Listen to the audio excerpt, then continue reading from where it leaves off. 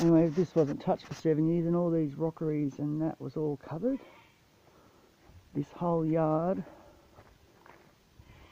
all looked like the rest of that yard that I've turned into the chook pen. It's almost half a metre deep. Another footpath I've made to go around there. And this is my private garden. I turn these all into crop beds. But yes, I extended the garden. The sun's there all day. Turn that into a bed. Removed that old rotten tree. Made this bed.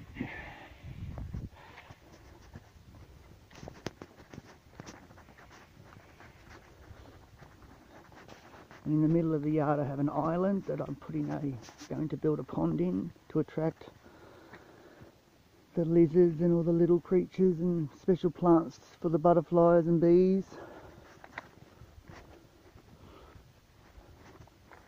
And then we've got all that as far as you can see. So it's got a little fence around a part of it to make it just feels like you've got a little bit of privacy. I mean, sense of being in the yard plus with the chooks and you. Hello.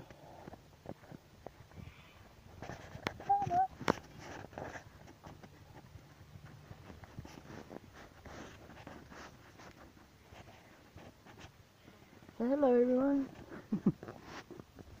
He's shy. Oh, now you're right. Say hello. Hello. Hello, Auntie Glennis. And Heather and Lynn and... Oh, you know everyone.